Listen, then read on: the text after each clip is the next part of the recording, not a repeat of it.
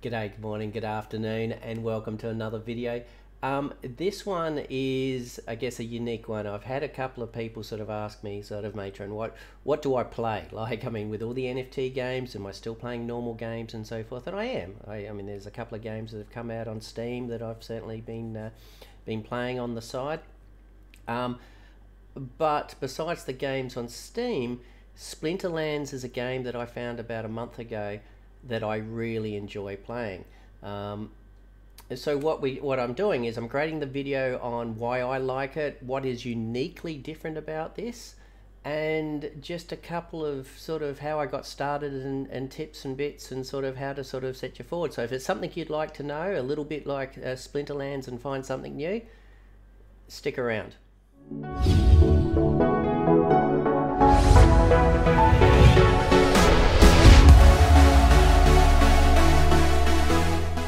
Okay, welcome back.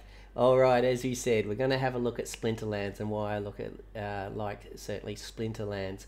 I guess what is Splinterlands? So Splinterlands is a card collection auto battler.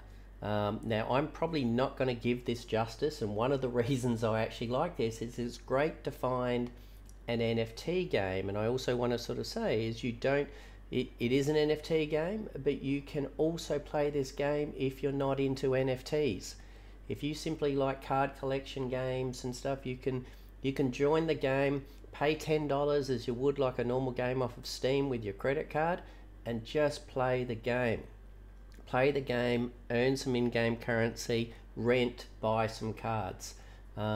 And then you know what, who knows, 6 months down the track, 3 months down the track, you may want to get in, or you may get into NFTs, and then you can sell and take this cash, or you can donate the cards and pay them forward or whatever. There's so many opportunities there. Or if you play Hearthstone or Magic the Gathering or whatever, you may just leave the cards in the game forever like you do with other non-NFT games. So a couple of things there is it's an auto battler. It's about card ownership and actually owning those cards and collecting those cards and earning money on those cards, and I'll show you that very briefly. So as I said, it's not an in-depth video, and it is about community. And I'm loving the fact there are so many outlets to this game, so many links into this game that support the game. It reminds me of like the WoWs and the so forth. There's web pages and there's forums and there's everything, and the Discord is so alive, and the help desk associated with the Discord is instant. I've gone in there with problems and people have certainly come through with answers as well. So it's nice to find a game again that has that positive vibe and that support mechanism and those forums and that as well. So let's jump into it. Right, so as we said before, it is the fundamental part of it is the card collection, and we'll jump into the card collection, and you have hundreds and hundreds of cards to collect over a number of elements, and those elements are fire, water, earth, life, and death, with a dragon and a neutral card element as well. The cards also come in series. The game itself, I believe, is 3+ years old. So it's not a new NFT game that people are getting in and getting hyped and then it's sort of going up and going down. The game's already been around for 3 years. So this ecosystem of support around the game has just been building over time. And also the artwork and the graphics. One of the things that I really do like is the owners and the company itself actually has a town hall every week or every 2 weeks, and you can see that in the Discord, and it certainly comes up as well, is they do the town hall. They also link the town hall on Peak D, and I'll sort of go through some of these forums that are associated with it as well. And in the town hall, the owner or the co-founder, the CTO, the production officer, all these people get up and they sort of give their sort of 5-10 minute spiel, and they talk about the game and where the game's going and what they've done over the last couple of weeks and what's coming up. You know, they'll introduce new staff, and I believe they've probably, you know, it's not a small company anymore. I think they've got close to sort of 100 employees. They talk about their card decks, what they're doing, the reward systems, and it is really good. And then part of the town hall as well is it's sort of a bit of an ask me anything. They have a tab in the Discord. You can go in there with some specific questions if you want, and they will answer those questions. So it is, yeah, no, it's really good, and that just gives me a positive vibe on the game, and certainly where it's happening and where it's heading, just because of the enthusiasm of the owners and what's coming up with it. The other part is you've always got a heap of games that sort of have third-party support, whether it's sort of third-party markets or forums and that as well. What I like about this game is they've incorporated these third-party markets and other forums into the game. So when I go into the market here, I can buy directly from the game. No difference to it. I could come up here, for sale, and I could buy one of these cards. Not a good example, but I could buy one of these cards for 3 cents, and I could buy it directly from the game. If not, I could go to one of these third-party markets. So they're not hiding the fact, they're actually supporting them and interested. So we've got Peak Monsters here that is allowing you to buy these cards. Now, why would I buy from Peak Monsters rather than buy from in-game? Because the Peak Monsters themselves has enhanced their abilities to buy. So for instance, I could actually buy in bulk. This isn't a feature that actually comes in the actual in-game. So if I want to buy 30 cards because I want to merge these cards or blend these cards, I can do that and quickly buy 30 cards. The other feature they've got in here is bidding. If I don't want to, let's say, buy these cards straight up at the given price, I could actually put in a lower bid, let's say 28 cents, 27 cents, and wait down here for someone to go. So that's why you would potentially go through a third-party market. You know, some of these other markets like Monster Market actually gives you a rebate. So the more you buy through Monster Market, the more money you get back as a bit of a rebate through supporting them and purchasing them as well. So there's certainly great features there. Other things that they have, as I talked about, is regards to the forums. To go with the forums, I also want to talk about, and jumping around a bit, is the event. So you've got your battlers and you've got a daily quest. I believe they're going to expand these quests so there's more to do than just one quest. But you've got these community-driven tournaments. And these tournaments, one deck, I don't even know how I calculate that. I think one dark energy crystal, which is the DEC, dark energy crystal, is worth something like 2 cents, maybe even 1 cent, and you get dark energy crystals as a reward. So when I'm winning battles at the moment in my current leg, I'm winning 3 to 5 dark energy crystals per win. So that's 30 to 50 plus maybe a day, depending how many battles I won. So playing one to enter a tournament, it's got 203 people in there at the moment, is not bad. Winning wise, yeah, there's some decent rewards there if you can get into the sort of the top 40 and give it a bit of a go. But what I like about it with these tournaments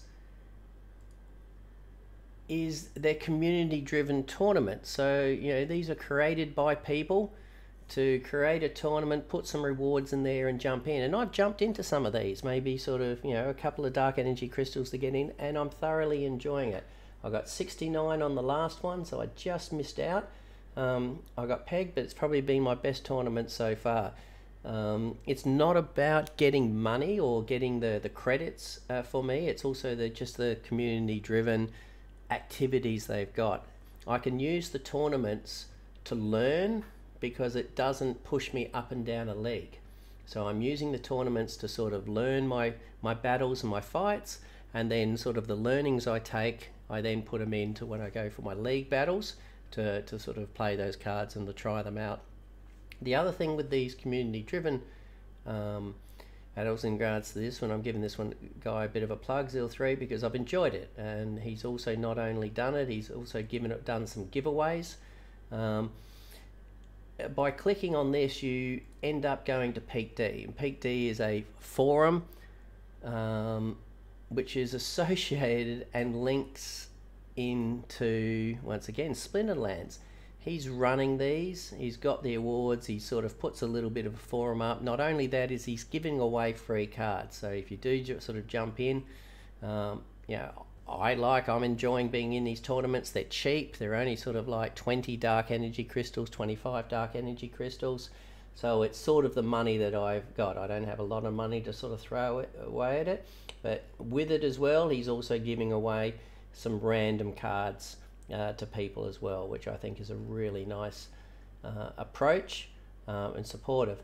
But Peak D itself is a forum, and this is what I think is amazing, is by you, if you work with the forums, if you support the forums through liking his post, making comments, there I am, I was at 27, and he actually sort of commented and liked it. You also get reward tokens, and those tokens can be used to buy new cards or to rent cards, which is a great thing as well. So having this ecosystem of forums, markets and that, it just, to me, strengthens this game on certainly what I like about it. Now with the game itself, as I said, you can join into the game, or you can start the game. You don't have to be into NFT. So the only thing you require to jump into the game is to buy your initial spell book, and that is $10. And so you buy that using your credit card or crypto if you've got crypto, but you can just use your credit card, buy the spell book, and that is enough to play. Now what I will do is I will put a referral link down below. And I'll also put the Discord channel down below, so anyone who is interested and actually joins the game through the referral can also jump into the Discord, and we can certainly help you out there as well. What I have been doing, as you play the game and get into tournaments, and you progress up leagues, you need a certain amount of power, which is through ownership of cards. So I've been helping people in my Discord channel, is I've been renting you 1,000 power worth of cards to help you progress in the early stages. So if you're just starting out, and that goes with anyone that's new to my channel, hit that referral link, join up the game, jump into the Discord, tell me that you've joined up. I'll be able to see you through my affiliate program, like Mazugas and Tali and LabChimp there, and one other person who joined today, and then I'm happy to delegate you over some cards. To not only the cards will help you in some fights, but the cards will also help you in progression up in the leagues as well. So that information's down below. Feel free. It's a small little Discord channel, but super friendly, and we're always willing to help. I don't have a lot of money to throw out, but I'm happy to support people that support the channel. So that would be great. How does the battle work? You know what? I'm probably going to do one live, and I'm probably going to get my ass kicked doing it, but let's give it a go for science. So as we said, by taking the cards that you own, either own through rent, go through. So you have 2.5 minutes to actually select. First of all, you would select a element, and that element would be through a summoner or a splinter. So in this case here with melee, I'm going to create the team. You have rules. So in this case here, we've got an rage, an ability, and we can only use cards or monsters that have the melee attack, and we've got 22 mana to spend. So we're going to create a team. I'm going to pick my fire summoner. And then these are the cards that I've got to choose from. I've got my fire cards and I've got some neutral cards. So I'm just going to put a little team together using the cards. As I said, I'm not explaining what the cards are doing or any of the, I guess the elements there. And one reason for that, I missed it by one, that's all right. One reason for that is there are so many YouTubers and bloggers that are doing fantastic content. I don't have my ears on, so I may end up, missing, what do we got, 3?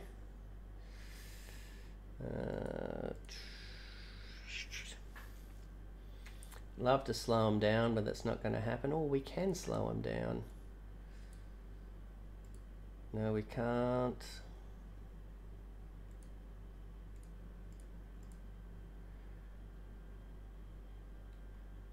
Where's my toad?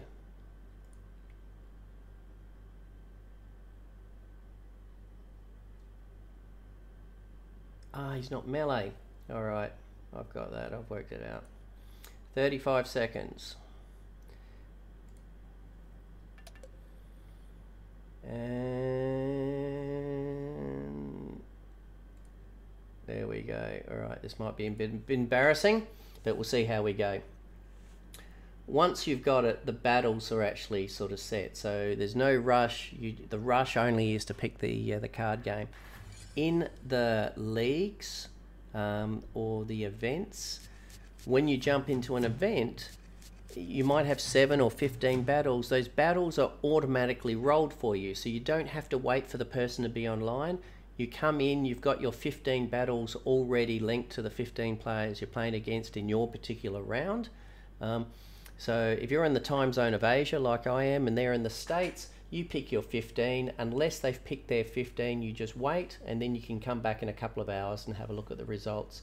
All right, let's have a look at what we've got here. So we've got the same, we've got the front line, and then we've got the back line starting from right to left, or in this case here, from left to right, and this is my last one. So what you'll find is as they die, they will move. In this case here, I will move in this order, and it will depend on the cards as well. So you click it, rumble, the fight's already been completed. So if I wanted to, I could just speed it and hit the skip to results. But it's, as I said, once you've got your synergies and your setup, it is an auto battler. So we'll see how we go here. We may be in a good place. It's always nice to win a battle when you're actually streaming it. That being said, I'm not streaming it live, so I could have probably just done another one. But done. Win and winner.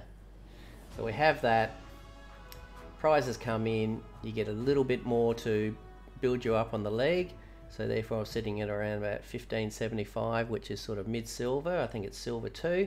And I got 3.7 dark energy crystals. They are also increased by the fact your win rate, the amount of gold cards you play, alpha cards, beta cards, so older type cards, and if you're into a guild. So there's more calculations on how you can get more dark energy crystals. So that's the sort of the battle and what it looks like.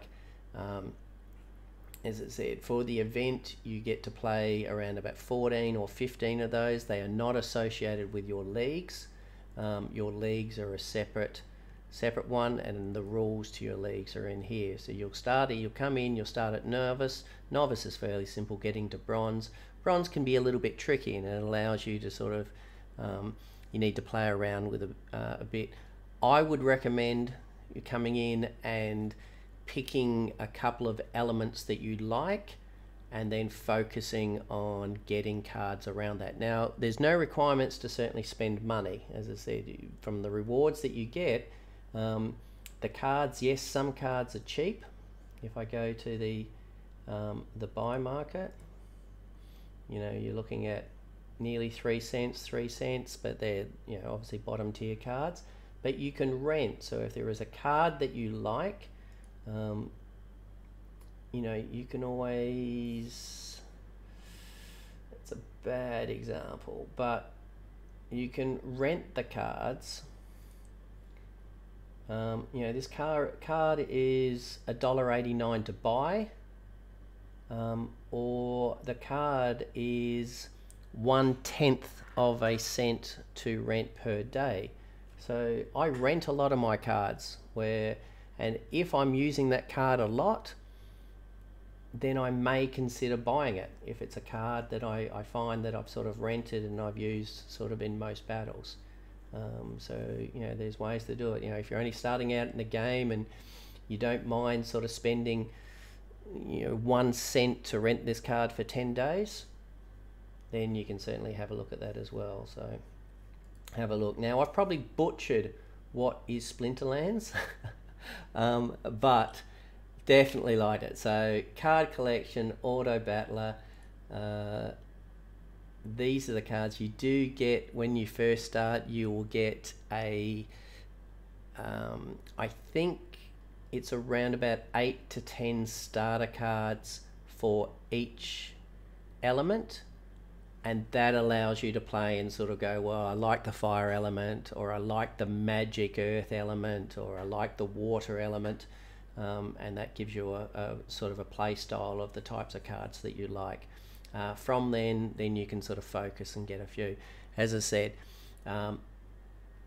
jump in, join the program via the link below. Jump into the Discord. If there's an element that you like and you can sort of see, is I will send you over a few cards, and that will help you just get the edge to make your way into the bronze as well. I can give you sort of about 1,000 collection power, and just help you to get you started when you go through. So thank you very much. I hope you liked it.